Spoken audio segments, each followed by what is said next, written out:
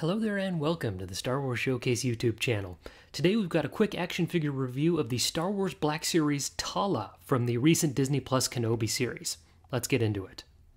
So Tala here is going to be a mainline Black Series release, which means she'll be accessible at all of your big box stores as well as many other online retailers.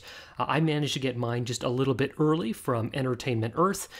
They have them in stock right now if you're interested, and they've always done a good job taking care of my orders, so I do recommend them if you're looking for this figure.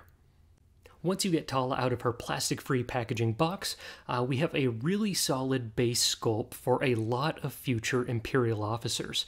Up to this point, we've had several male officers. We've had Grand Moff Tarkin, Admiral Rampart, Admiral Piet, but this is the first time we've had a woman as an Imperial officer, so I definitely think there's a lot of potential here, and there's a really solid base sculpt there. Tala does come with a pistol accessory as well as the holster that she has, which is a kind of narrative plot point throughout the show. And she does have a trigger finger on her right hand, which accommodates that pistol nicely. She does have pretty solid articulation throughout. Her neck has some good swivel there. The arms only get about a 90-degree angle there, but for many of our Imperial officers, that's just kind of been the trend. Her legs are single jointed and do have that pinless joint technique that Hasbro's been putting into place a lot. So I'm a big fan of that. And I think it definitely has some limited articulation for this figure. You're not getting more than 90 degrees on elbows or knees, but all in all, I still think it works. Now, one call out here, and you may have noticed this from my footage here, is that Tala is really shiny. I don't know if there's a different plastic being used here, but both on the face as well as the body, it is a very noticeable shine here. So you may have to break out some kind of matte spray in order to get a little bit more of a reduced effect here.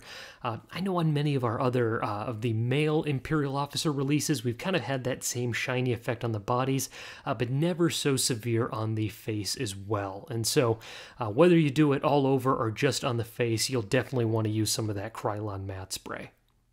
I'm hoping that's something that they can adjust for any future releases using this base body here, is when you stack up Tala next to a Stormtrooper, she looks, I think, really solid.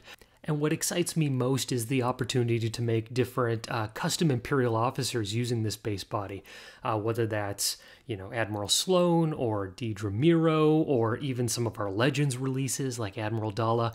It's definitely great to get a female officer out there, as I think that opens the door for a lot of other projects, if Hasbro doesn't go ahead and make those themselves. As one final call out for our Tala release here, the hat is not removable. It is part of her head. So if you are looking to make a custom project using that base body, you'll either have to go without the hat or borrow one from another one of our past officer releases. So, all of that said, let me know your thoughts on this figure here, if this is one that you're going to be picking up, if you're going to be customizing, and if you are customizing, what characters you'll be looking to make, as I know I'll be making a couple on the channel over the next several months here. So, thank you so much for watching. If you're interested, we have other reviews up on the channel like this, reviewing different action figures, as well as some other videos detailing how you can make action figures of your own. So, make sure to check those out.